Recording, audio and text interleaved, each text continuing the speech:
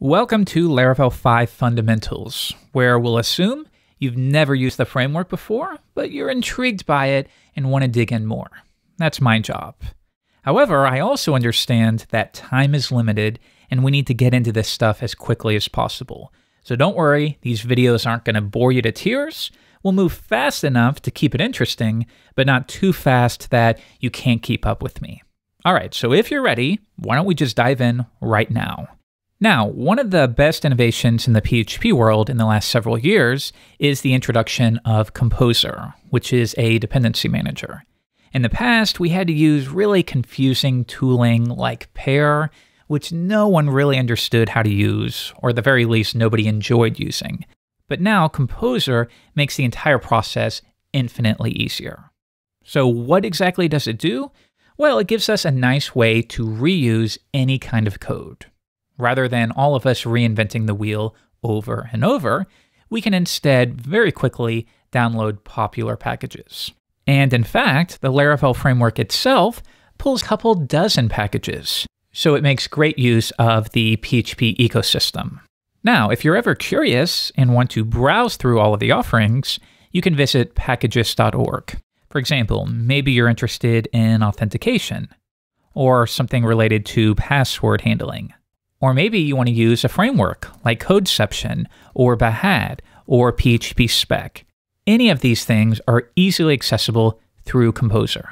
And in fact, that includes Laravel. This is what we want here. Now, we have a couple different ways to pull in Laravel. If you visit the Laravel documentation, you'll find a command line tool that allows you to do something like this. Laravel new my blog, and that's all you have to do. So it's really convenient. However, if you want to instead pull it in through Composer, here's how we can do it. The very first step is you have to get Composer on your machine. And as I just did, you can verify whether you have this by typing Composer. But chances are, if you've never heard this word before, you don't have it and you need to install it. So let's do that. Let's go back to Composer, to download. And even though I have it, why don't we just pull it in again?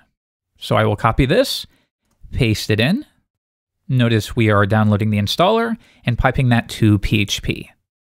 Now you'll see that it added this composer.far file. If you've never seen that extension before, just think of it as a PHP-specific archive. So if we wanted, we could do PHP and then type that in, and there's Composer. However, really, I'd prefer to just type Composer anywhere on my machine and have it work. So to do that, I will move this composer.far file into a place that's globally accessible. For example, let's move composer.far to, on my Mac, user local bin. And I want to refer to it as simply Composer. And that's it. So if you open a new tab, type Composer, you should be all set to go. Now, that's how you take care of this on something like a Mac. For Windows users, I'm not going to go into that too much. Just go to the documentation, introduction, and take a look at installation on Windows and follow those steps. It shouldn't be too different. So now, let me give you a very quick rundown of how this works. We've actually covered Composer a great deal at Laracast, so we won't go into too much detail, but I do want to give you a quick 1 or 2 minute rundown. Let's make a temp project, just something to demonstrate this. Now I'm going to require something that I need for this project I'm working on. It could be a test framework. It could be any kind of component that I don't want to manually write on my own. Instead, we'll let the community do the work for us. Why don't we just grab maybe a test framework like PHP Spec? Well, all I have to do is type Composer, require PHP Spec. Now, if you're wondering how I knew what to type here, well, if we go to that packages.org website and look for it, they'll give you instructions here. And generally for the packages you often use, you'll just begin to memorize it. So notice right here, this is what we need: the vendor name and the package name. And in this case, they just happen to be the same thing. So if we come back and run that, it's going to download PHP Spec so that I can use it in this specific project. Let's give that just a minute to download. Okay, with that done, what I want you to note here is that PHP Spec itself has a number of dependencies that it requires. Things like Symfony/YAML or Doctrines Instantiator, or Symfony's Finder package. Notice that for all of these various components, such as Symfony/YAML, well, they already have a good package there for loading and parsing YAML files, so there's no need to reinvent the wheel. Instead, we just include that package into our project, and we can immediately make use of that functionality.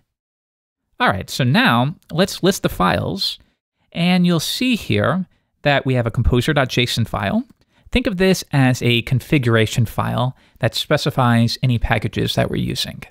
That way, if I give this project to somebody else, they can simply do a composer install to pull in everything that I've specified right here. Next, if we take a look at that vendor directory, any packages that we pull in through Composer will be placed here. So notice we have PHP spec, but also we have some of the various dependencies that it requires. Next, you'll see a bin directory here. So if we take a look at that, any executables we might have by default will be placed there. So that means I could do vendor bin PHP spec, and now we have that. Pretty cool, right? Now, the only remaining thing that I want to touch on is the fact that Composer includes a very helpful autoloader out of the box. And this is what Laravel and really most projects these days make use of. In translation, by using Composer's autoloader, we can follow a basic convention which allows us to very easily import any, for example, PHP classes that we might need, rather than having to type require over and over and over. But don't worry, we'll dig into that quite a bit more in future lessons. For now, let's go back to my desktop and actually install Laravel. Now in this case, we're not actually requiring a package, we're creating a new project with Composer. So for that, we can use this command, create project. Now, if we take a look, let's go back to Laravel. This is the one we want. And we can see that we pull in Laravel/Laravel. Once again, the vendor and the package name just so happen to be the same. Okay, Laravel, Laravel. Next, we can specify a folder name to install this to. How about learning Laravel 5? And now, just on my end, I'm going to specify that I want the develop branch.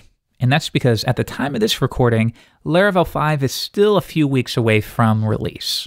So on your end, you won't have to do this, but I do because I want the development branch, not the production branch, which is still set to Laravel 4. Okay, we run that, and we only have to give it maybe 30 seconds to download. Okay, so now it'll ask us if we want to remove the existing version control. Yes, we do. And we're good to go. So let's cd in there, list the files, and we now have a fresh installation of Laravel. Now, we're going to review what so many of these various files and folders are for, so don't immediately feel overwhelmed. We'll take it piece by piece. However, to finish up this video, why don't we boot up a quick server and take a look at Laravel's welcome page. Now, I already have PHP installed on my machine, so I'm going to use its built-in server. We will access that on localhost port 8888, and we always want to set the document root to be Laravel's public directory. So the document root is the public folder. So let's run that, and there we go. If we now take a look at that, we see the nice and clean welcome page, which means Laravel 5 is all set to go. So if you've made it this far working along, congratulations, good job.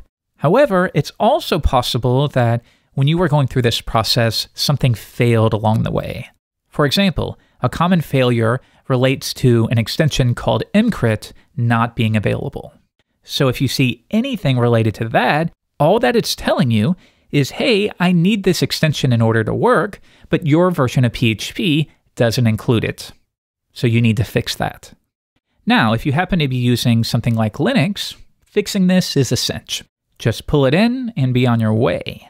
However, if you're on Mac or Windows, and you're using some kind of all-in-one tool like WAMP or MAMP, and your version of that tool doesn't offer the mcrypt extension, well, how are you supposed to deal with that? And that's when things get a little bit tricky. So in the next video, we're going to review an alternative approach using Laravel Homestead.